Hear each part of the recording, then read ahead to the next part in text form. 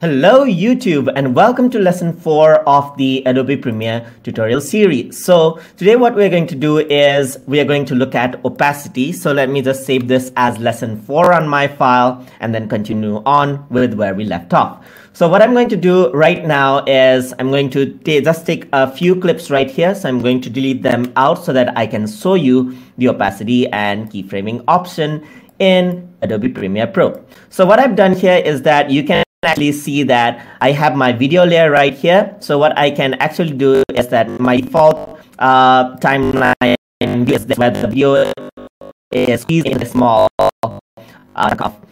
piles there. So what I can actually do to use pen tool right here is I can add keyframes to my opacity and my properties right there. So we're going to focus on opacity and volume right now, as about now. So I'm going to, I have my 3 clips right here. Let me just drag in an audio clip. And if I do not select an in and out point, what I can actually do is I can bring in my clips directly onto the timeline as well without selecting the in and out points. So when I do that, what happens is that it brings the entire audio or video instead of just a portion of it. So I can also do that. So what I'm going to do is I'm going to use the pen tool here in order to change the settings right here. So in order to expand this, what I can do is I can expand this area just a little bit. So it does not expand from here, but you have to go to the left side right here and then expand it, and you can actually see that the video actually appears. I can also do the same with the audio. I expand it down for that and I can see an audio layer just like that. So here what you can see is you can see a line of left and right, and you can also see a line over here. So this is the left audio channel and this is the right audio channel. So here you can see the line, a small line which I can bring down or up, and as I do that you can see the brightness of the video actually goes down. So this is not actually the brightness, it's actually the opacity. So if I keep the video onto the second layer, what I can do is I can reduce the opacity. Let me just bring in another picture over there. Let me just bring in a smoke layer right about here. Okay, so let me just mute the audio for a while. To mute the audio, I just press the M track. So if I were to reduce the opacity, I can also increase the size just like this and decrease this. So you can see that I can see the layer beneath my video layer right here. So this is also how you use the layer. So we are covering up that in my lesson. So let me just press Ctrl Z because I want to go back. If you don't see the handle, however, you can right click and you can go to show clip keyframes, go to opacity and turn on opacity right there. So we are going to look on motion and a time remapping in other lessons. For right now, we are going to focus on opacity right here. So once you focus on opacity, then you're able to see these lines just like that. And here you can also do it with audio. For right now, I have my volume level. You can also choose other options from right there. And just like the video, we are just going to focus on the volume right here. So what we're going to do is we are going to see what can be done here. So I can reduce the opacity. This is up and this is down. And similarly, what this line in the audio does is it helps me to decrease and increase the the volume of the audio clip. So you can see that once I drag in, it says 4.86 dB. So that's the value for volume, or I can go into minus. So infinity is where the volume is totally off. All right, so by default, the volume is in 0.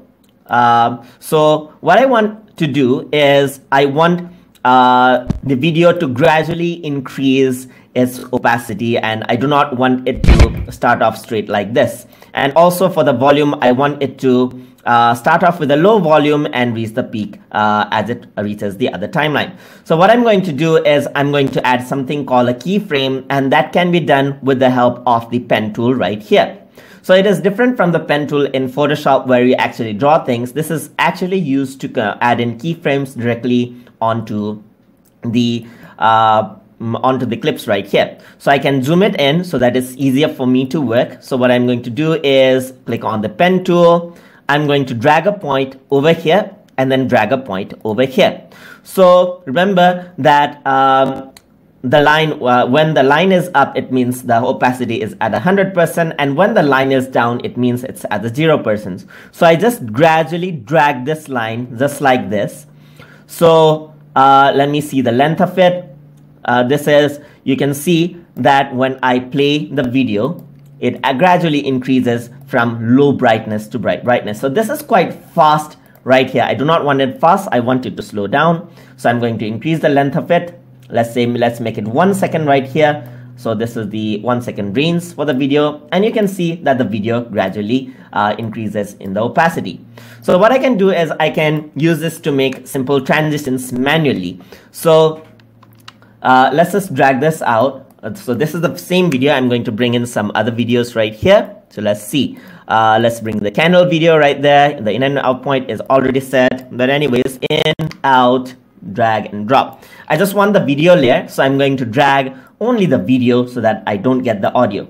So what I'm going to do is increase this in size. All right, let me just zoom out a bit, increase this in size, keep this at the second layer, and what I want to do is I want to gradually decrease the length of the video right here. So I'm going to keep a keyframe right here and then here, drag this down, and you can see that a simple transition happens. So you can see that a simple transition happens right there. So I want to scale this. So right click and select scale to frame size so that it fits. So you can see that I can easily create transitions just like that. Play it, and there you go. So this is an easy way to create a manual crossfade. Same goes for the audio. So let me turn on the audio right now.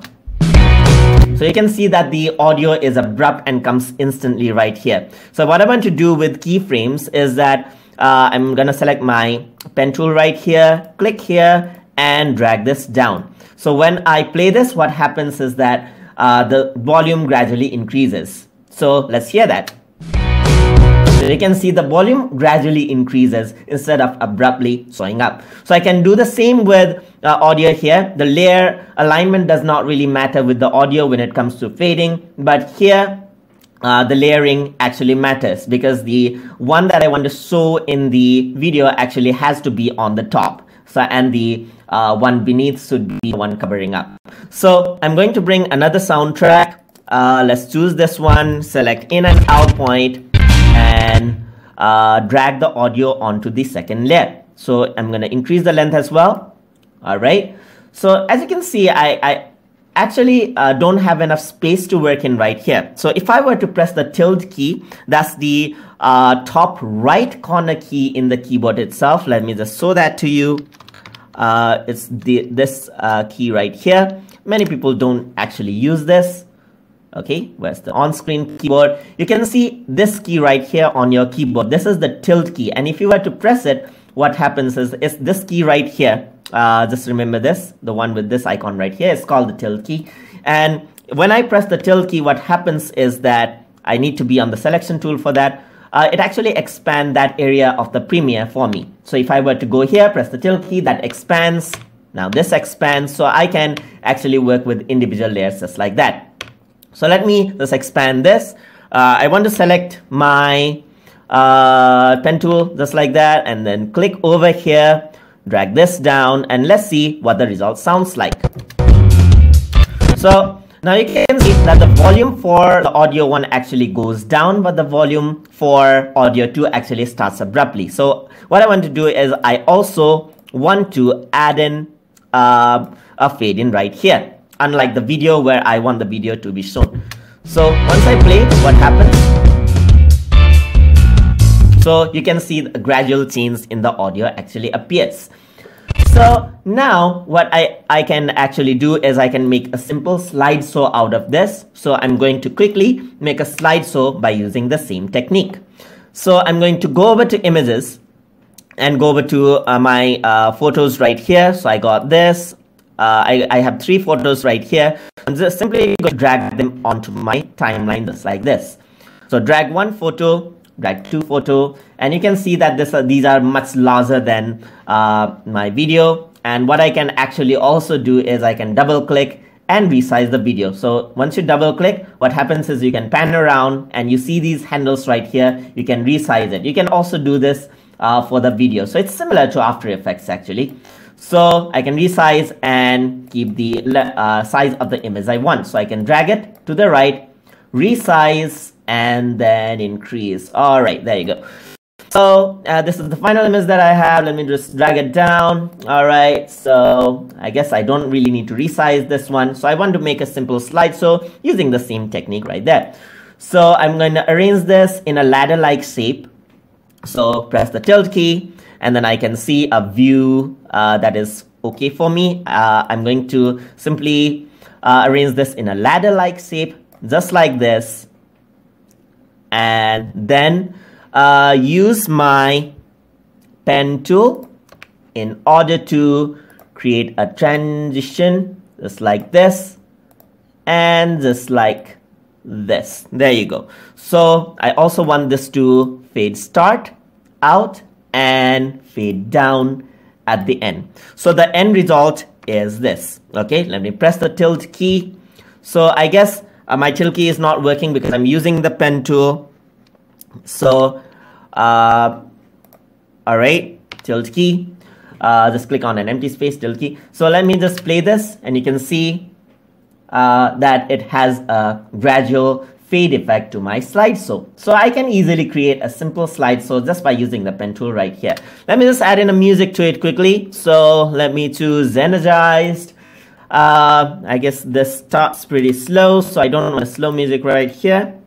All right, so Lucky Day. All right, I can cut the portion of the video, sorry, the audio, and then add in a pen tool, fade down to up, and at the end, fade up to down, just like that.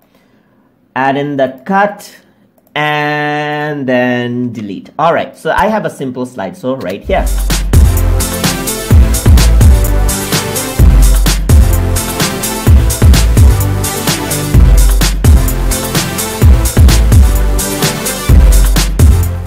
All right, there you go. So I got a simple slideshow that I can share with my friends online, and this actually is pretty easy to do. So anyways, hope you guys learned something as always, and thank you very much for watching. Please like, comment, share, and subscribe.